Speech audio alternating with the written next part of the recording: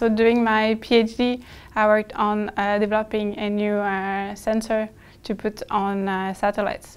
So it was a fiber optics based system, and it was in collaboration with ESA. So it was part of the NPI framework of ESA, where ESA finds PhD students to work with. So I developed this project and had a mentor from ESA. During the PhD, I was like, oh, this is so cool. I want to continue working on this in my future. So then I applied here.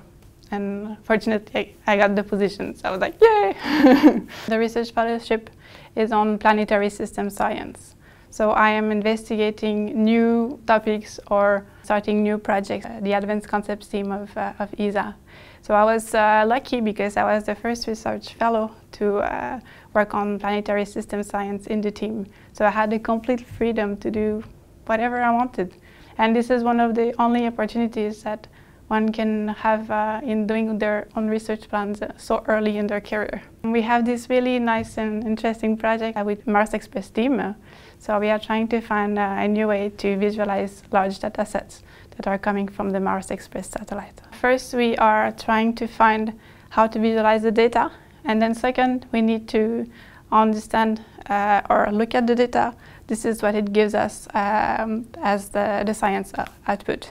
So how to correlate, let's say, different data sets, and then from it understand a little bit the physics behind. For instance, on the Martian surface, you want to understand the relationship between the surface of the planet and what goes on in the atmosphere.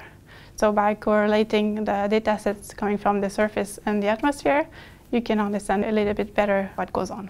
In the future, I'd like to work in a photonics company or optics company, trying to develop new optical sensors for space industry. I would like also to continue doing research on optics system. We'll see what the future holds for me.